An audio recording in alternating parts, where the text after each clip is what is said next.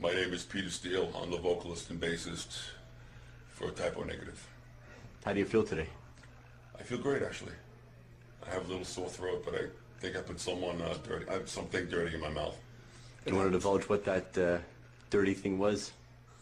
Probably from shaking hands for the last week, and I bathe once a month whether I need to or not. It's a basic rule that I abide by. It's a pretty good rate, though, once a month. Not bad. Yeah. A lot of things happen once a month. For example? Well, sometimes I find myself covered in dirt and leaves in the woods, and I wake up and I've got some kind of meat between my teeth, but... So I've been using dental floss lately. Good habits come at any age. Mm? Good man.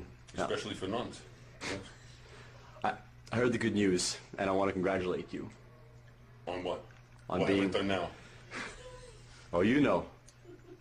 Being in a solid frame of mind. Did I have returned to the church? There you go. Who's this? JC. Or AO, let's go. Yes, I stopped drinking a couple months ago. Congratulations. Well, it didn't really happen on purpose. I got in some trouble with the law.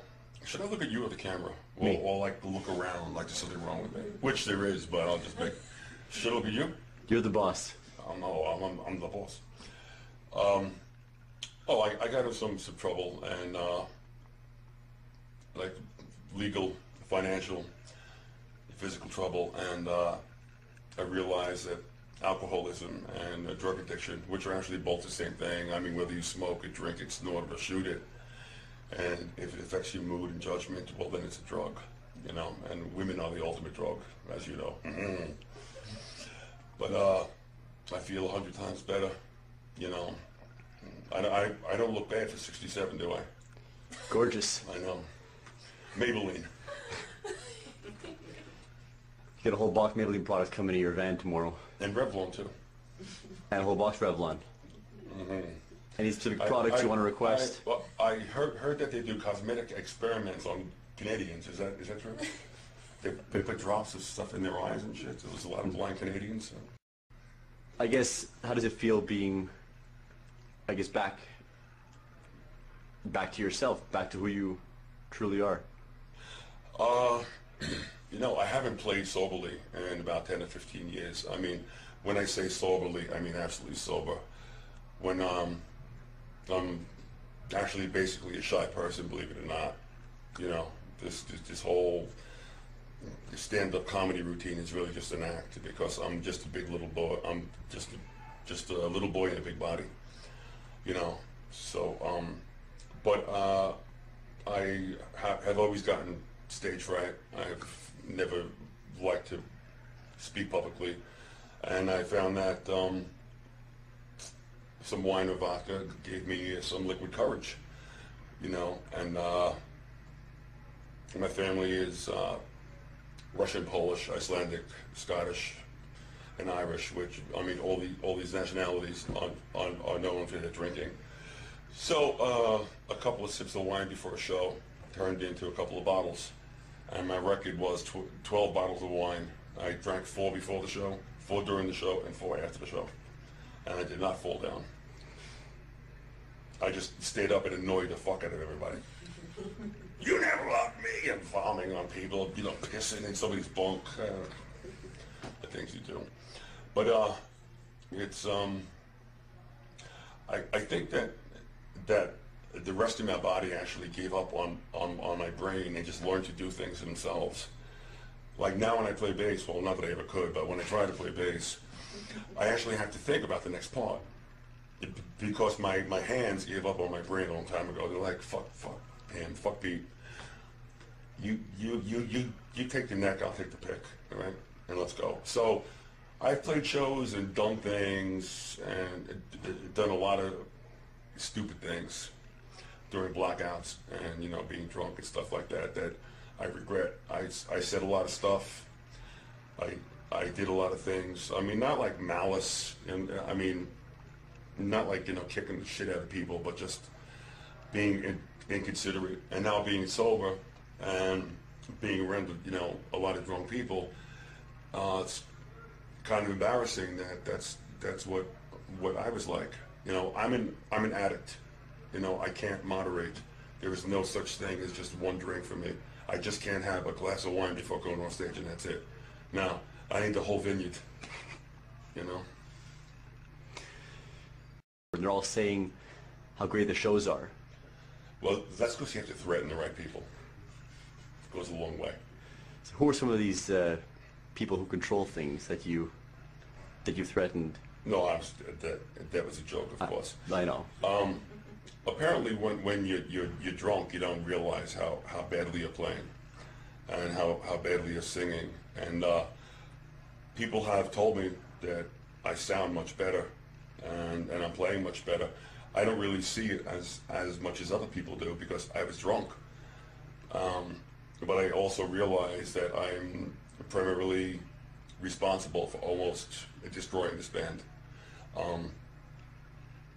The last 5 years of tours have been full of coke and alcohol, and I didn't think it was apparent. I was like, oh, they'll never know. And then there's like a camera close up on me, like with a snowball up my nose. Oh, they'll never know. You're right. And I know that I have personally disappointed a lot of people, and a lot of fans ask why Josh isn't here. Josh isn't here because he's smart. You know, because he has a wife and kids, and I represent actually 2/5 of the band because I sing and play bass, and you know, guitar, drums, keyboards. So if I'm fucked up, almost half the band's fucked up. So like, there goes the show. So he's resorted to Plan B. He's going to school to become an EMT, paramedic, and you know, his family has to come before everything, you know, including his employment. And 6 months ago, I wouldn't depend upon me, really. So I don't blame him. You know, I have Plan B, C, D, and E, you know, down the line because this can't go on forever, you know. But so I'm trying to rectify the damage that I've done. Okay. By just doing the best job that I can and not drinking. And it's not easy, you know, like there's no such thing as constipation and type O negative because we all have stage fright. No, I gotta go bad. I gotta go really bad. No, I was here first, you know. So scared shit. Now all of a sudden I have all this time on my hands and all this attention, and you know, idle hands are the work of Satan. And I must tell you, somebody down there likes me. The devil takes care of her own. Yeah. Yeah. I'm wondering what issues concern you the most, I guess both in your city, globally, more at large. In Carnivore, you were pretty conscious of things. We were labeled both fascist and communist. We were just capitalists. Haha. You know. Well, you know, I spent 10 years on a futon, drunk, watching Law and Order. I can recite every line, backwards, upside down, inside out. So current issues, I'm not really up on. I mean, is it true that Osama is the president? It's true. Osama is the president, not Obama. No. Oh, okay. Well, that's how much I know. No, I mean, I got myself in trouble with the law, so I'm not allowed to vote anymore. Well, big deal, as if I'm going to make a difference, you know. What issues concern me? I think what children are exposed to through the media and how technology is taken over. Like when I was a kid, we play street hockey, we play football, basketball, you know, throw a ball around after school, something, you know. Now kids, I mean, they got the TV on, they got headphones on, and they're doing something on the computer or with some game. And I read some article recently that like 90% of third graders can't read in a long time. You know, because everything is digital. You know, but I don't even know how to use a computer properly. I mean, I can ask a 4-year-old who can do it like 1, 2, 3. But I'm still an analog person, not a digital person. So I guess in essence, when I do have children, I'm going to have a lot of explaining to do about my behavior, and my answer is going to be, well, learn from my mistakes. You know, Yeah. that's what a parent is for, I believe.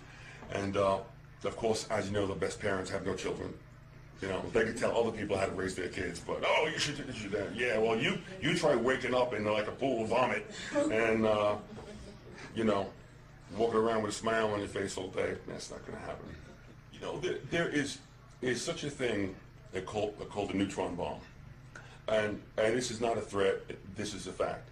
It's a bomb that, when activated, interferes with electromagnetism, meaning all of technology stops. Like nothing works. You can't start your car, digital watch, forget about it. You pick up the phone, your cell phone, nothing works. If that happened, what would people do? Nobody has any survival skills. Yeah. Everybody's got GPS. I mean, just to find out where the nearest Starbucks is. You know, shit like that. Yeah. And I would just be very curious to see what would happen if all technology was taken away. You know, I think that this is truly the end of civilization. Really. Yeah. I believe that everyone is against everyone. The ultimate conspiracy. Yeah. Are they pit against each other by a particular... That was extreme sarcasm I was utilizing. No, but it's... At that moment. Well, let me tell you something. When I was using lots of coke, I mean, I was your typical paranoid drug addict, you know, thinking that there were cameras in the shower heads, and, like, you know, making sure that I turned a certain way, like when I toweled my balls off so that the camera couldn't see me. I was just really, really crazy. So as far as conspiracies go, I think that they certainly exist, but I have to start with myself first, you know, and even though the drugs are out of me, it's made me think differently. I mean, I've become a very paranoid person, but maybe I have a reason to be paranoid. I don't know. So, like AA says, and NA and AAA, you know, take one minute, one day at a time. So, that's what I'm trying to do. What other kind of, I guess, wisdom can you offer the youth out there who are struggling, having a tough time facing their lives and facing the future? I think believing in God, especially Jesus Christ, is very important. God doesn't have to be the old man, you know, with the long beard in the sky, you know, sitting on a throne, you know, kicking the devil in the head. He or she can be with whatever you want. I just think that everybody should really understand that that everyone is here for some greater good. It doesn't have to be your own or my own, and we're all part of God's plan.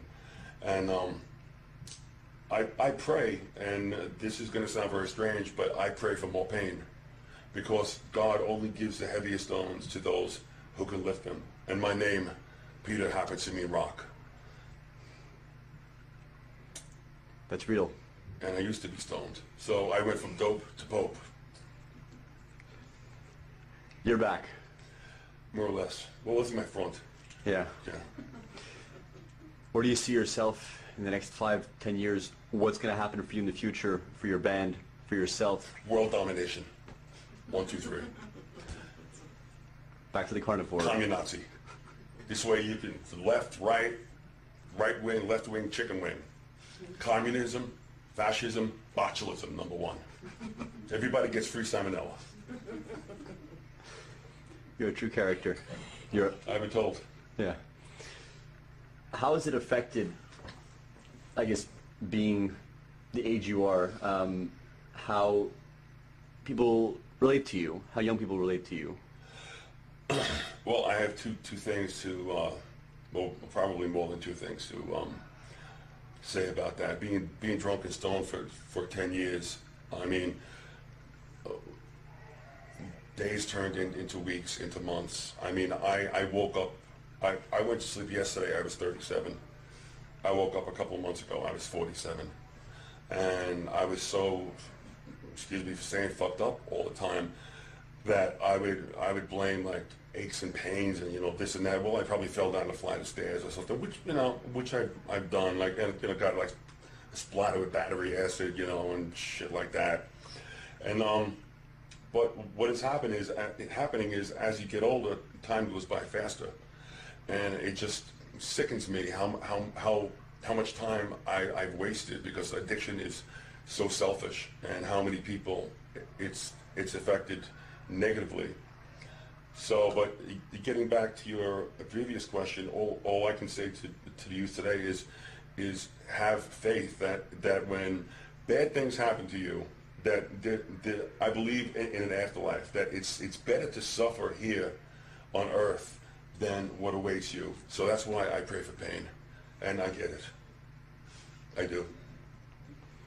Any final words to offer people out there, the fans out there? Any messages, things you want to express some solidarity with? Any movements? Any critical final words to offer? Treat each other the way you'd like to be treated.